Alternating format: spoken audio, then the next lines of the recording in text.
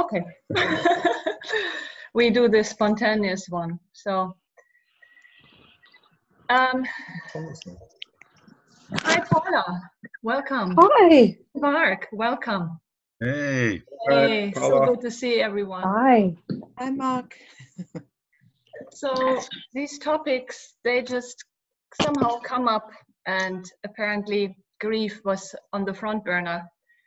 And I think in these times at the moment, we can, as Jana just said, also experience so many forms of grief. It doesn't have to be what we right away perceive as grieving for a loved one, or for many different situations in life, such as your health, or your loss of your home or freedom, or whatever it might be. There are so many themes within the big theme which continue to be on a personal level. I have spoken to many people, and I wrote it actually down 2 days ago, and it's unbelievable what is going on an individual level for people at the moment, additionally to the corona situation. And I thought about way back in 1990 when my father and my brother died, and I was before that introduced to Elizabeth Kübler-Ross, and that back then really saved me. She not only helped me to understand about the different stages of grieving with her studies, which first were 5 stages of grieving, which you might be aware of, and then later became 7 stages of grieving. So the shock, denial, anger, bargaining, depression testing, and then the acceptance. But she had a little book. I don't even know if it's available in English or any other language, but in Germany it was available, and it was her summarizing the study she has done with blind people who had experienced death, and she was taking notes of what they experienced before they would go and what they would have as a vision. And then she also did studies with blind people who had a near-death experience, and what they would say in that near-death experience, what would happen in their surrounding, in their room, and in the near-death experience. And this little book I cherished so much. That was in 1988, 1989. And when my father had terminal cancer, I would read him out of this book and assure him that there would be something greater to go to when he is leaving this body, which was very difficult for him because he had a very conflicted and difficult life. So I'm mentioning that because I was thinking about the different stages. I was thinking about what is going on for people with whom I choose to share my experience and my time, or who call me or email me. And there is so much fear and so many shifts, first from the shock and the panic, and then towards the uncertainty. And now we are indeed also in the stage of grieving. So in other words, we are going in a way through all these stages as if there is a grieving or a loss process in our individual lives. And yes, there is. I mean, some people are diagnosed with cancer, some other people have lost people. And what I noticed is, for example, I spoke to a friend of mine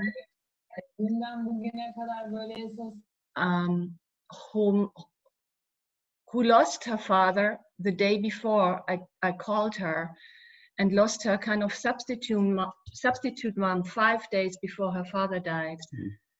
And our conversation was not about the 2 major people she lost, and that she wasn't able to say farewell. She wasn't permitted to go to the hospital.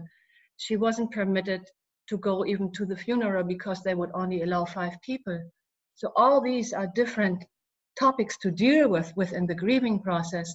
But she continued for half an hour just to share her concern how she would survive this, and how hopefully she doesn't lose her house over this, and she doesn't know where to relocate if so, and she's afraid that she or her husband could get it, etc. So the preoccupation with how to survive this, with the uncertainty, is so great that there is for me a loss of the stages of grieving, and there is not even room to really thoroughly look at what is happening in the moment, which means my father and my mom died, and yet I'm in panic.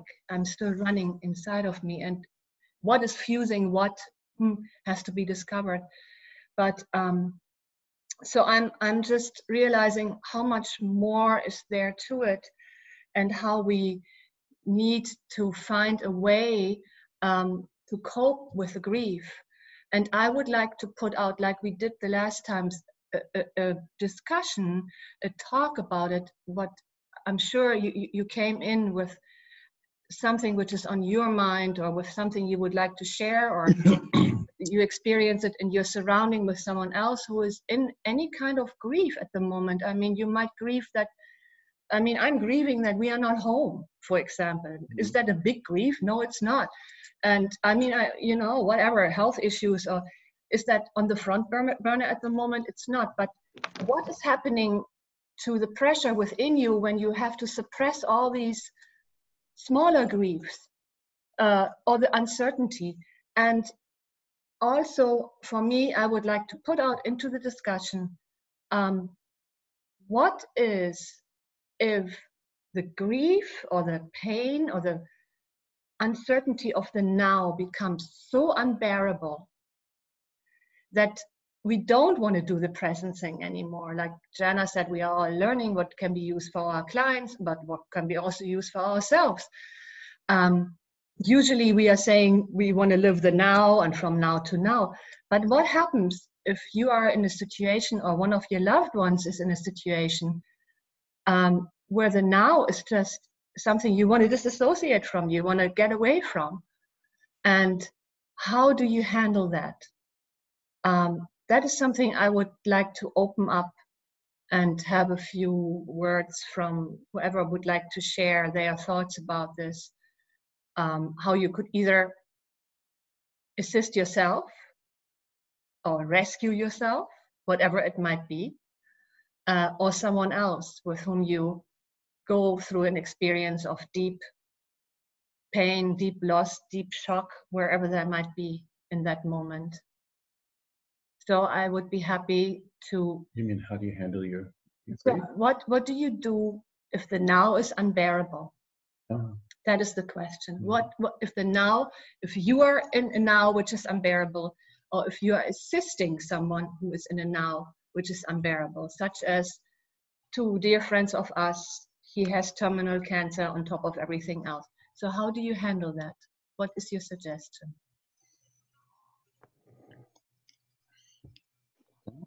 Who would like to talk? Can you hear me? Yeah. I can start. I just unmuted myself. I think the biggest grieving I have right now is that a lot of people, a lot of other people that are dear to me are grieving, and they're grieving because mostly of the loss of the freedom.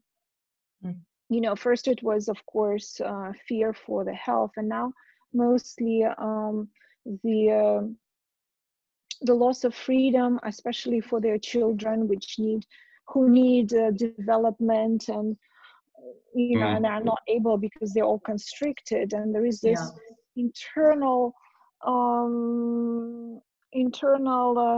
resistance to what is at the moment, which is probably also very similar feeling with the resistance to accepting what is when you lose your home, your job, your loved one.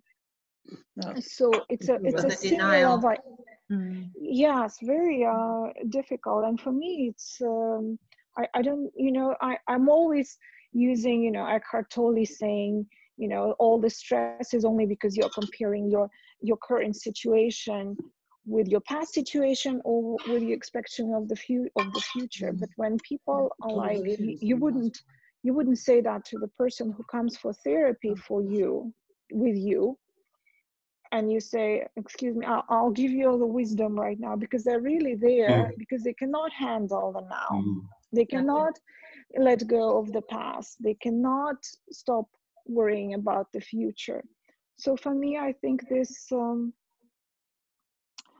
meeting is going to be very useful to really find courage, or more to find courage to lead a person through surrender. Because I think when whether it's grieving or anger or any other emotion that is displeasing, what worked for me the most is when instead of resisting it, I surrender to it and I just watch it. And once I give it full room to express itself, it starts to dissipate. And of course, it's good if you have someone to do it with, like a therapist or a friend or a relative who can actually hold space. But sometimes you just have to hold space for yourself. That's what we're doing for each other here now, right? Yeah, and the holding space also means sometimes we're really just sitting, listening, and you can't do anything. You're just really holding the space. You're just a soundboard. You're just an active listener, or even a not active listener. Yeah, by being. Death in particular, and grief in general, we don't talk about. We're supposed to be happy. We're supposed to be this. We're supposed to be that.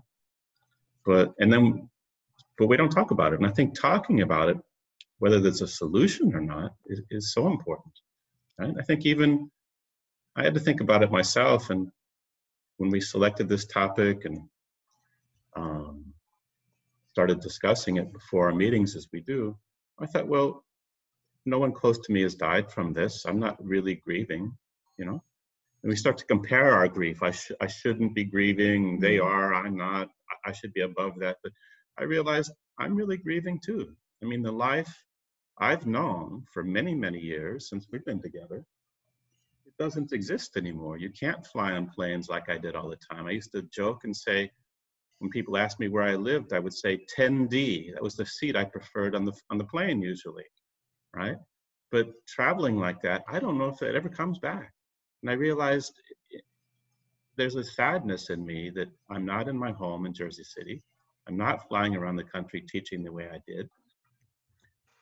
And I thought, well, I shouldn't be sad about that. It's not death. I don't, I haven't lost someone close to me, but it's really a sad thing. And I think it's exactly what you said, Jean. What I came to was Eckhart Tolle also, that wanting things to be different than they are. Diving into that pain body, or that pain body that he talks about being activated, it's easy to slip into that. And a little later today, we'll do a practice around that. But that was some of my own exploration of my grief. And yeah, let's ask the next person that wants to share about theirs and how they deal with it to come up. See, Mark, did you unmute yourself? Yeah. Yeah. I mean, this is not necessarily me, it's something from the past, but it does have to do with grief. So my parents were married for 56 years when my mom passed. And 6 years later, my dad passed. And a lot of times, it might be shorter than that. But about a month before my dad passed, I was reading this article on Tom Kenyon's website called Emotional Cancer. And he talked about how emotions create physical problems with the body. My dad got pulmonary fibrosis. The doctor said, "How much do you smoke?" "I don't smoke." "Well, how many years did you smoke?" "I never smoked." One of the things that Tom mentioned in the article was sorrow and grief tends to manifest in the lungs. And different emotions manifest in different parts of the body. And so I'm convinced that that's what happened to my dad, because they had been married for so long and knew each other for so long. And he just couldn't move past that. So that's just what came up, for me when y'all were talking about that. So it's important. There's many things, many emotional reactions. It's one of the first things I learned in my hypnosis class was that about the emotions manifesting in physical in the body. So when you can deal with those emotions like this, like talking about it, bring it up, you can bypass the the other things that might come to slap you around down the road. So it's important. It is important to work through and in our case, a lot of us to help others to to work through, just like the two of you are doing. So Thanks. this is good. Yeah, thank you, Mark. Nitsan raised her hand. I think it's really very valid what you say. The immune system, everything, I mean, it manifests in our physical body and additionally to it in the emotional or spiritual body. But I think in the pain, it's not possible to figure out what is spiritually going on, what does my soul want to teach me with all this. I definitely think the concern has to be to share, to have support, to have people with whom we can feel safe to do so. Because one thing I experienced in grieving processes, and maybe you all can verify that, is that people alienate themselves. They don't know how to handle you. They tiptoe around you. They walk to the other side of the street and don't even greet because they're like, oh my God, I mean, she's in her mid-20s. She just lost her father. What am I going to say to her? And back then I took it personally, but now, of course, with all the other things which happened in my life, I understand completely that they're as much as I am in some sort of denial, or they think I should be like that, or I could have, or whatever happens.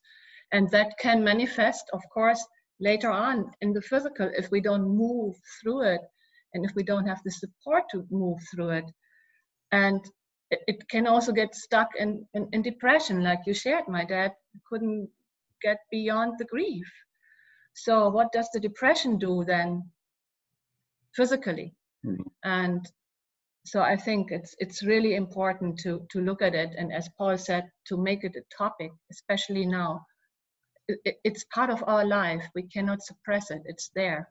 And even if it's not someone dying, it's closing the office, it's having financial issues, it's losing your home, whatever it might be, what is going on at the moment. So Two people had their who hands would up. like to Nitsan, did you want to say something?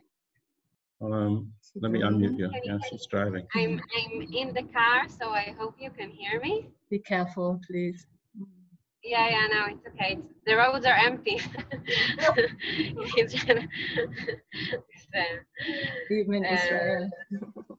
Yeah, I just wanted to say that thank you for bringing the topic up, because I think it really resonates with the topic you just discussed last week. To trust and let go. And also I have 3 friends that are they are going through a grieving process, 3 different things, but I feel that grief is such an everyday subject. I'm also a fan of Kubler-Ross, but I think that grief is starting to be part of your life when you realize, when I realized that life is full of change and you cannot stop it. And that every time you think you have something sure, the next thing happened and you have to grieve again. And I feel that for myself, it really changed my life when I understood I can grieve upon things that are not even past, that it releases me from some kind of attachment that causes suffering.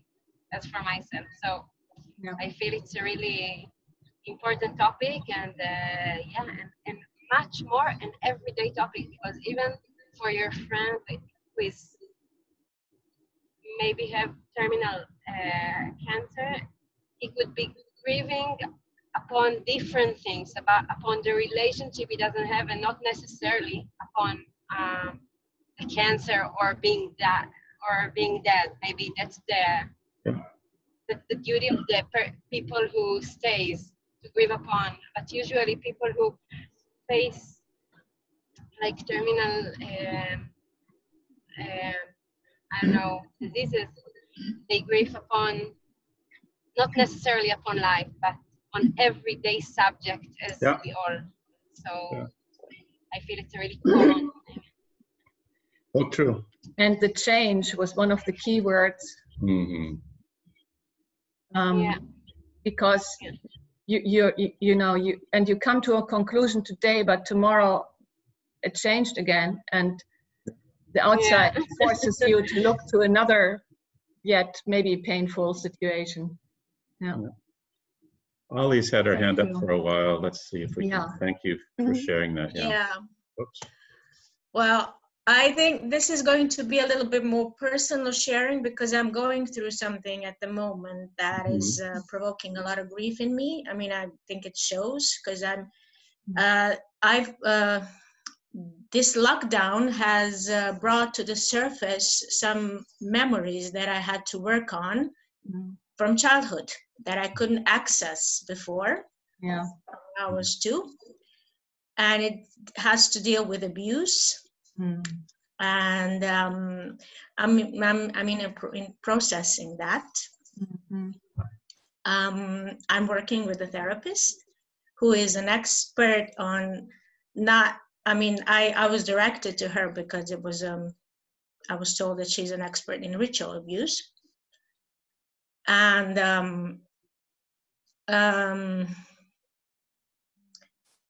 I'm working with other people. I'm talking to people about it, but it's hard for me to.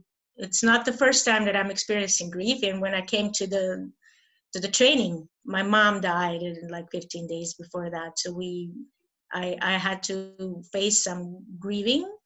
But this is a different kind of shock, because it's everything I know about my family and about who I think that my family is. And it's being like sort of taken away from me, which is not a bad thing that things like that are coming up to the surface, but it takes a lot of personal strength to go through that. No, I want to tell you that you're not alone. There are many people with what's happening now, with this virus and the lockdown and isolation. It's re-triggering and bringing to the surface old trauma. I had a message from someone 2 days ago. I was supposed to have a meeting with him. She could not attend the meeting because of the same kind of thing, right? And so you're not alone with it. And I think that's why it's important that we reach out to each other too. But it's not only about personal thing, because everything I've learned so far from my education and from even training with you, it kind of gives a different spotlight to that, because I have to relearn things. I mean, what happens with my free choice, and what is the choice of my soul? I mean, I work a lot with people who are having similar experiences, and I know how to work with them. But when I have to deal with myself, it's sort of, I have to watch myself from an observer position, which is hard for me at this moment. So working with people who are who are energy healers, for instance, at the moment helps me. Working with people who are working with a sound healing, like 432 hertz. Like I'm working with somebody in Ireland, like her name is Stellar. She sings, she chants and sings, and that her music helps a lot. And that actually instigated, which is actually triggering me on the path of discovery who I really am, because who I thought I am, I'm not. And everything I thought about my lineage is not true. It's something else, which is not bad, it's good, but I have to go through this process of uncovering all that's been hidden. And it's not nice. Thanks not nice. Thanks for being brave to share that. There's over 20 therapists online here. Maybe I think I'm going to be called in a certain moment to speak more openly about it. So this is why I'm doing it. Thank you for sharing. Thank you, Ollie. Brave. Right. Yeah. Franklin's waving. Yeah. Yes. Do we have to? Can you hear me? Yes. Okay. As a doctor, I've seen a lot of grief with people. Yeah. So for myself, I became a dissociation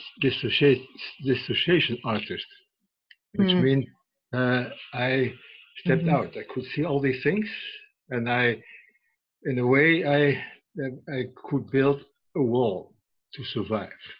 It helped me. It's also helpful for people if someone stands for them. But bring it to myself.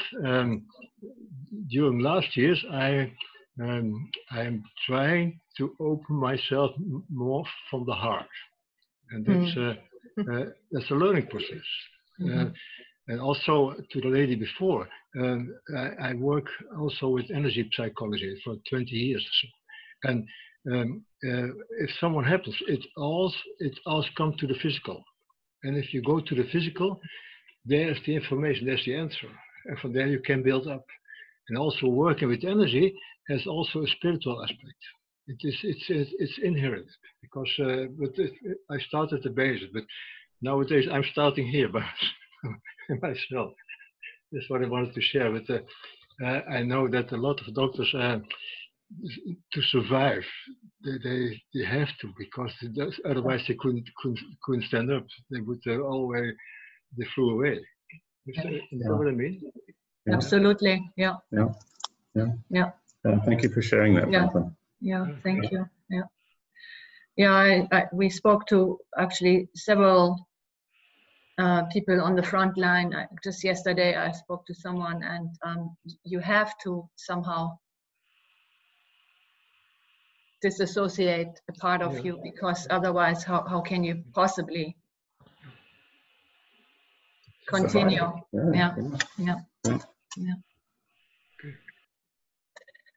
Anyone else dealing with grief, or patients or clients with grief, and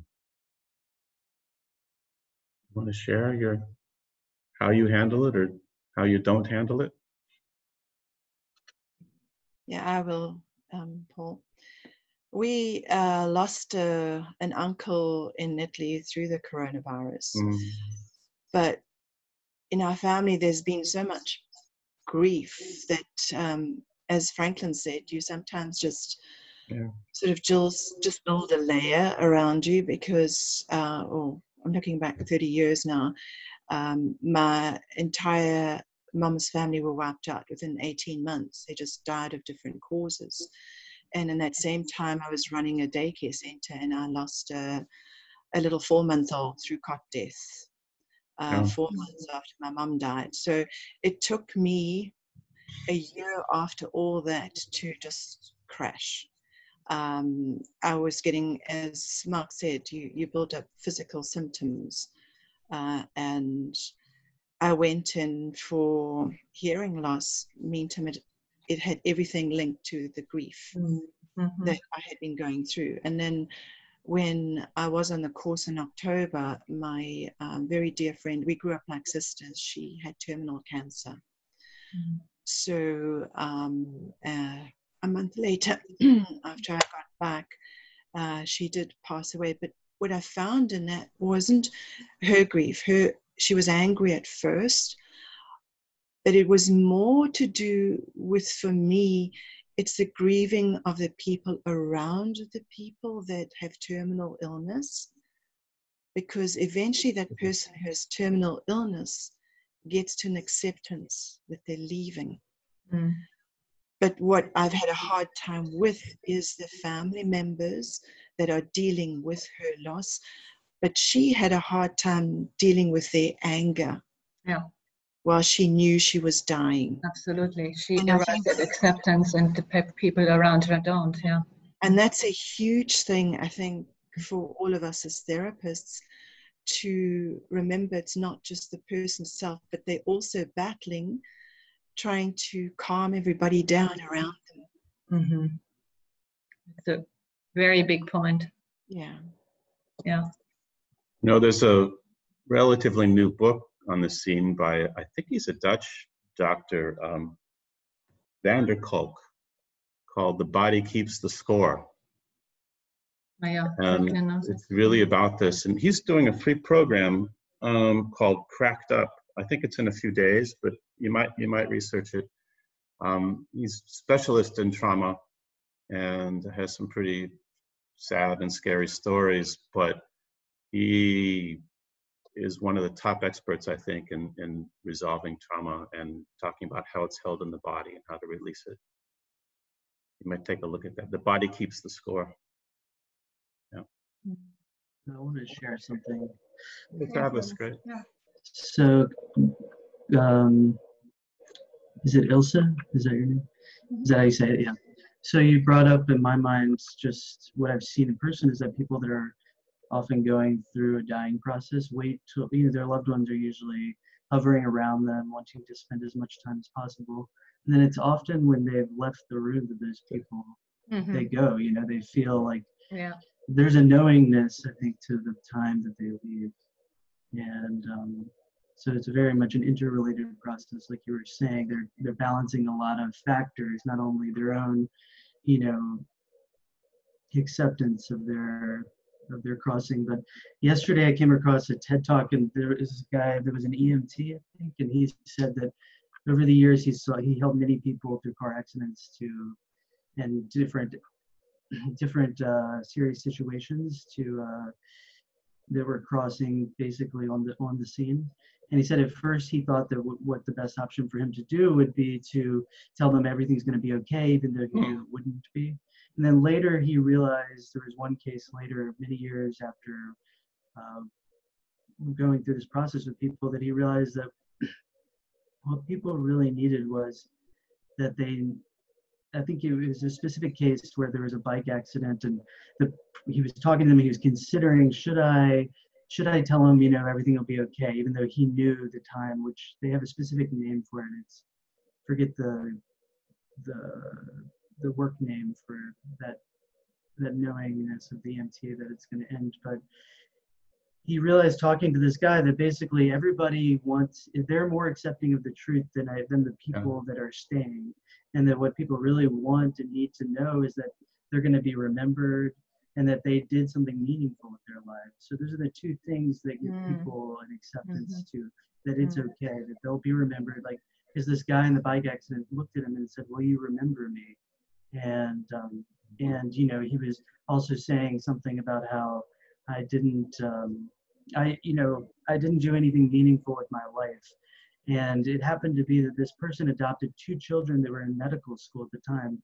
So, looking back on it, this person had given the opportunity for 2 children to come into the world and to be paid to go to medical school to help many other people. So the meaning was immense, but it's just about understanding that, I think. So I thought that was interesting, and to agree, I think just coming across that video yesterday, and then all sorts of stuff dealing with grief and death these days, I think it's so prevalent. It's in our country, I don't know about anywhere else, but like you were saying earlier, it's so common not to face death and to ignore it. And I think it's a huge problem, and it's really holding us back from growing up. For myself, I know, because I've, Paul and Sophia know, I've dealt with death at an early age in my family, and also losing a partner for a long time. So it's an ongoing process. But I think one thing I've realized through this down period is that for so many years I had this like forward movement, this like active forward movement, almost like yang energy, and I was just like pushing.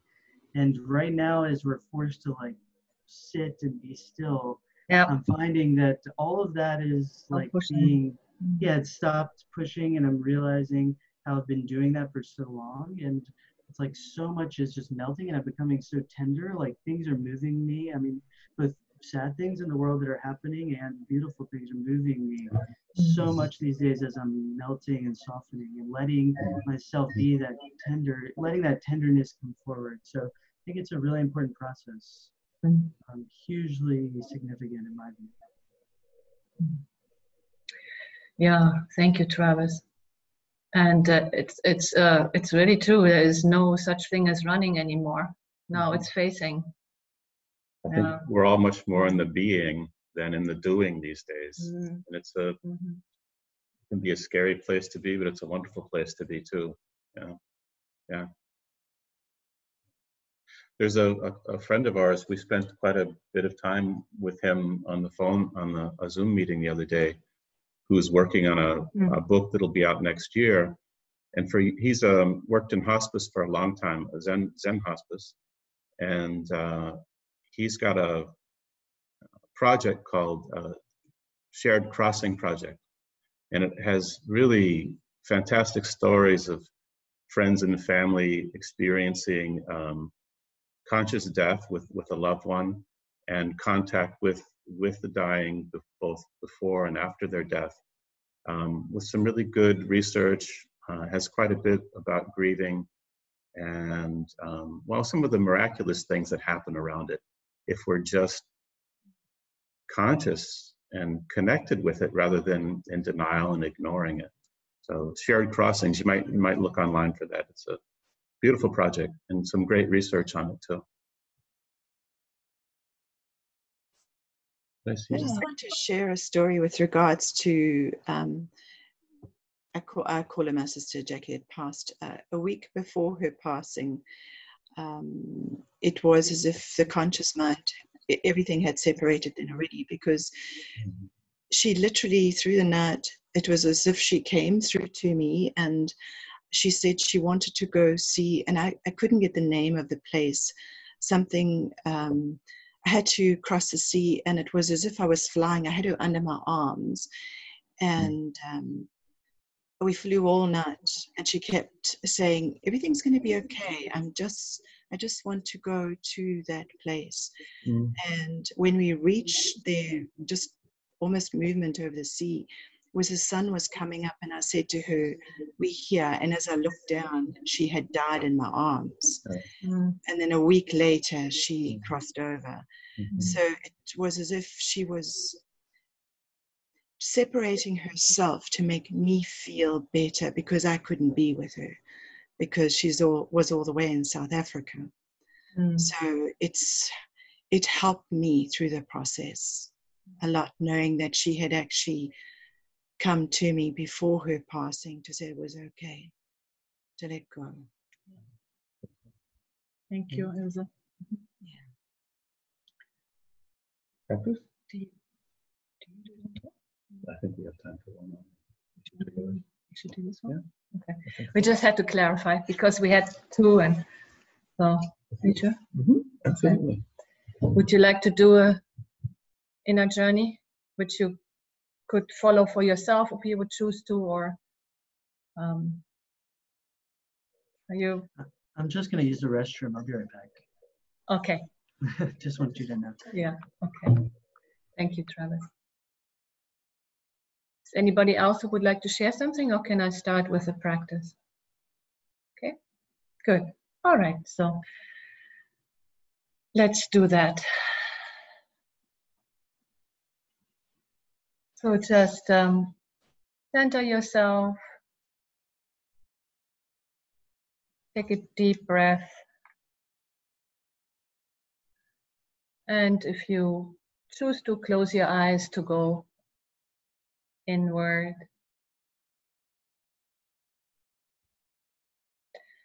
And just connect with what we just talked about and what came up for you.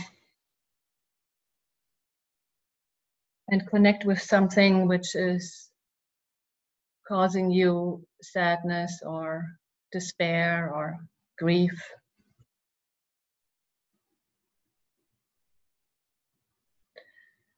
And take a moment and notice how your mind is responding to the details of the sadness or the grief or the despair, which we can also call the story or the storyline of that feeling and experience. Can be questions even such as, what will be going on in my life? What will my life be like?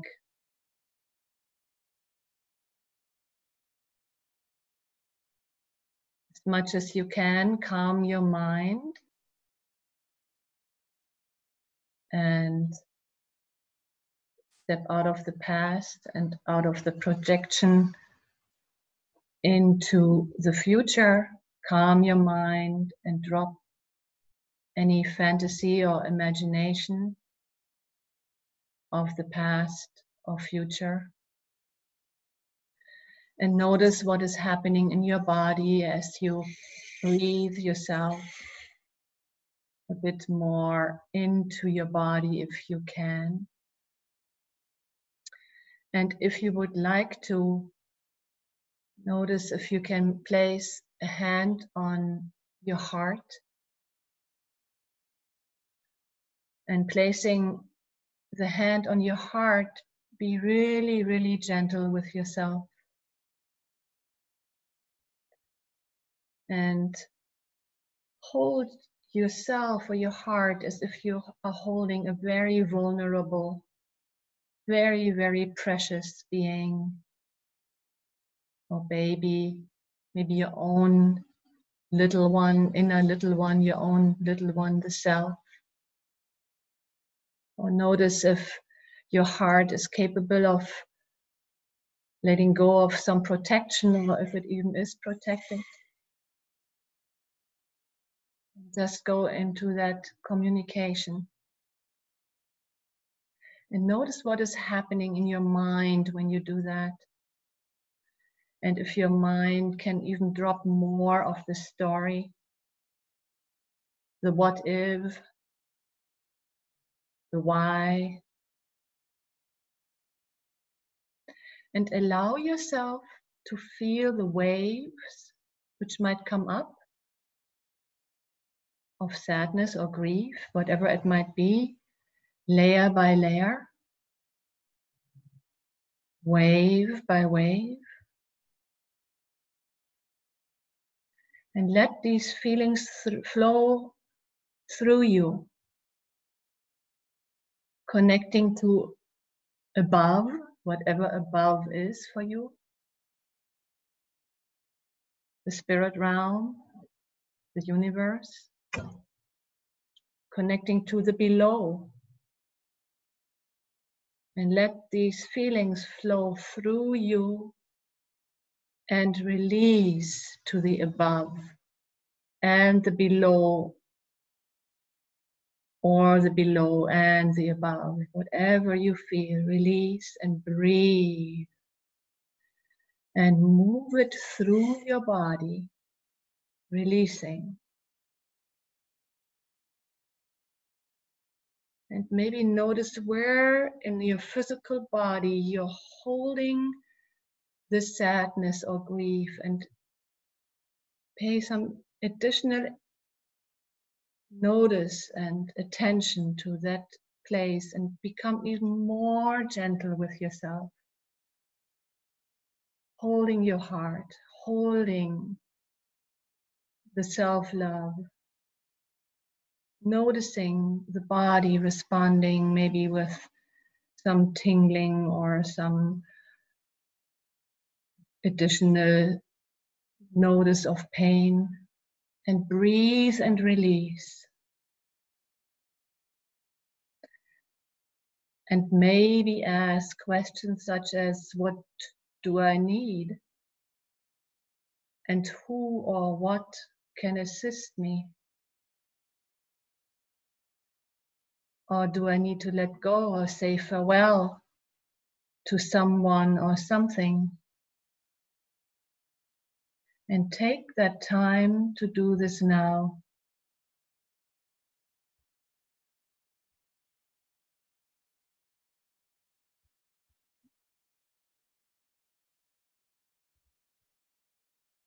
And breathing and connecting to compassion for yourself.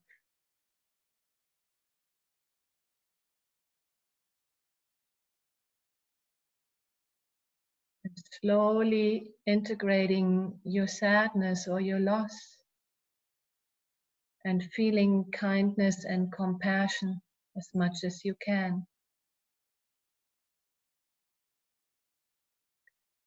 Noticing your mind, noticing your breath, your body.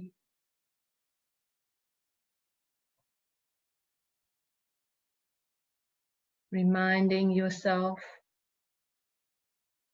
that as a soul, you are growing through this experience.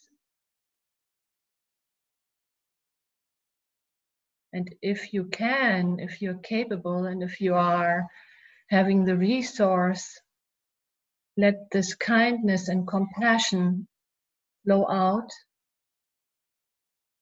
to others around you and flow out to the grief you might feel and experience in the world. And release also that, release to the above and be below, and notice how we are not in control, letting go. Sending out as much as you can from your center, from your love, the healing for the global, for the bigger realm.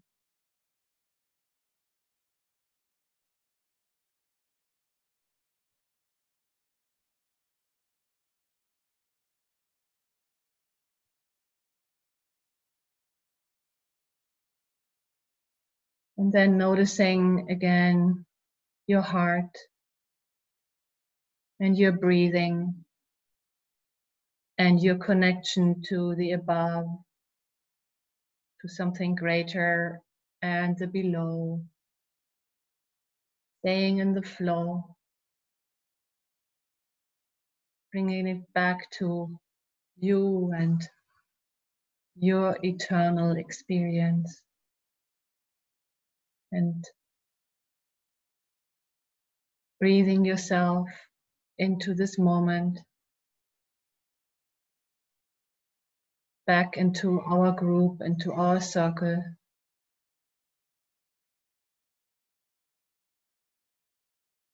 Taking with you what is important and continuing to release what wants to be released over the time to come. Centering yourself and coming back into the now. And when you're ready, just open your eyes and come back into the circle.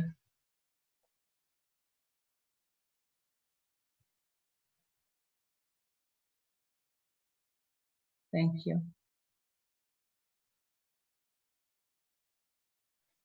Thank you all for being brave to have incarnated during this time.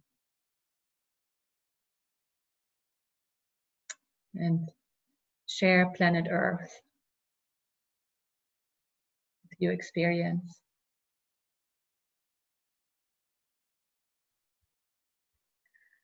So who would like to share something? Is someone ready to do so?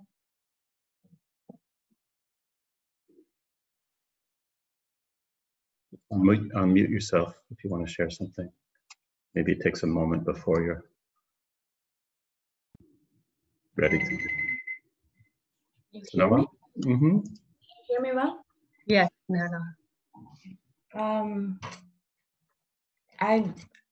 When we started talking about this, I just realized that since very young, I've been through a lot of grief and through a lot of loss in different situations. And I'm just wondering, that could be a good topic for the next LBL session. Like, why did I choose so much accumulated, so much grief and loss over the short period of time? Because I always felt, even when I was very young, that I'm 80 years old. I always felt so old, and now, you know, when Ilse was sharing this about her friend, I was going to share about this very similar thing that happened with my past. And we were like 2,500 kilometers away. And I just felt like unease and nervousness just in the moment. And I said, I have to call home. And then my father said she just passed away. And then I knew that she came to say goodbye. And to say she's fine. And it helped me a lot. It helped me. First of all, it opened a whole new world for me. But it helped me a lot to understand and not to grieve the loss, like I will never see her again, but knowing that she's there and we will meet again, and this is all part of the plan. And so it was beautiful. It's interesting about my choice. Yeah. Thank you. Very much so.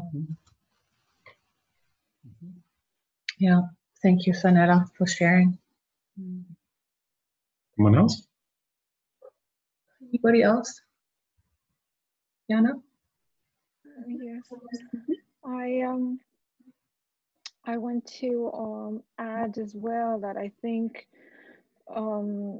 what who was it? Ilsa, I don't know how to pronounce it, said that this kind of releasing and saying goodbye and is a very important part to alleviate grieving. And I think as therapists, we have the tools to make that encounter if it hasn't happened in real life. Yep. And it's an important part. And no one time in my practice has it happened that there was blame or there was rejection on the other side of the loved one for something that was, normally it's a beautiful encounter which releases the grieving and the mental perceptions of I haven't done enough, I haven't said the right things on time. So I think we have the tools, but we also have to do our own work. And it just came to my mind recently. I've mentioned in our group that I've signed up to Mirabai Star's workshop on the divine feminine, and it was interesting because I think it was in the first video that somebody asked, "How do you deal with all the things that are happening?" And I think the person who's actually working in the hospital who asked Mirabai, how do you use that divine feminine? And I think our automatic response would be like a disassociation from the situation. But for her, Mirabai, with her work and understanding, deep understanding of the divine feminine, she actually responded quite differently. She said she also works a lot with the refugees because she speaks Spanish, and she says, you know, if I was putting defenses, I would never be able to do that kind of work because families are grieving, you know, and they're not living in the best conditions. And so she says, what you have to actually be able to prepare to do with the divine feminine principle is to have your heart broken every time, but then find time for yourself to have a Sabbath. That was actually on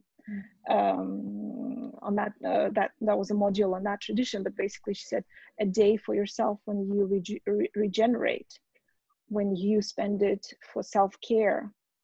And when she said that, I was like, oh, I think, you know, when you have clients, you kind of you are there for them. But there is, I've realized that I do have unconscious defenses coming from disassociation that probably don't allow the flow of people, more people in need, to come to me, because I'm like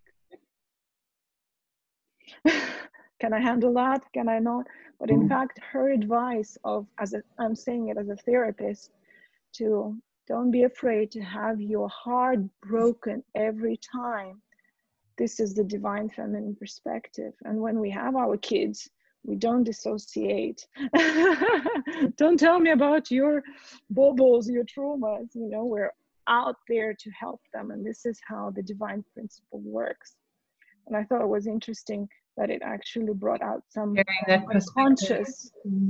unconscious things in me, that I think I'll be more open and not afraid, and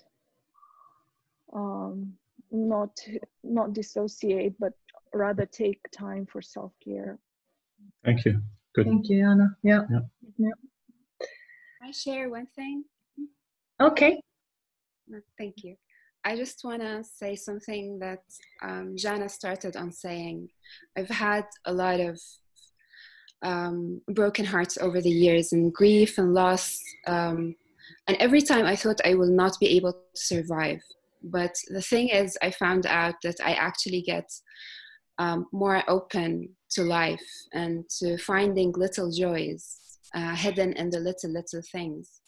And it helps finding out that there is no real loss, you know. All the people that we kind of lose over the years are just there, and we are meant to continue this life and this contracts and this celebration in a way, because it's all life and death. It's just doors, right, opening. So little joys help, I think. That's it. Thank you. Thank you, Nora, for adding this. One more thing that she said, when you open your heart, you don't open it only for compassion and grief, but for a lot of joy. And she said the hope and the little things that people bring into their, you know, she learns a lot. She's not just getting grief. She said when you open your heart, you open yourself for all the richness of the personality, and you learn a lot.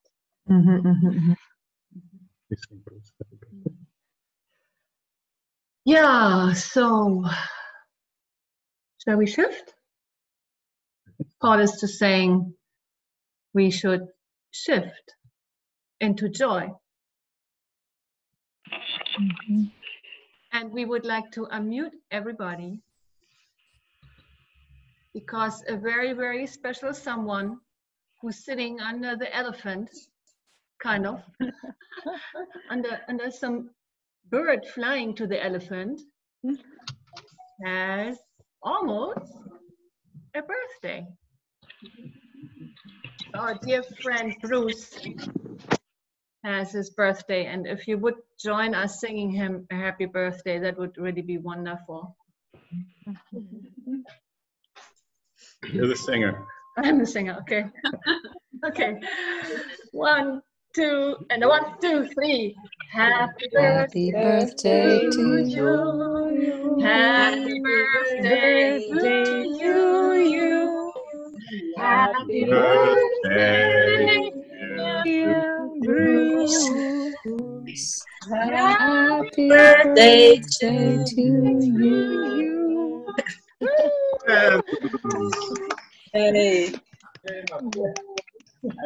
Speech. Happy birthday. Happy birthday, Bruce. Wishing you a good, wonderful year. Stay healthy and well. And yeah. Thank you, guys. Thank you, everyone. Thank you, everyone. Thank you. God bless. Thank you. Thank you, everyone. Thank you. We have beautiful. Thank you for doing this. Paula. The 15th we have to skip. Yeah, next Friday we have to skip, but we'll be back the Friday after. Yeah, in 2 weeks. Tomorrow, Nora is holding a wine party. Oh boy. We should do that for. When is it? 2 p.m. 8 p.m. 2 p.m. Okay. time, 8 p.m. Italy time. Oh, at 7 p.m. Same time. Portugal. Okay. Bye. Yes. Look forward to it. Oh. Everybody. Bye. It's nice to see you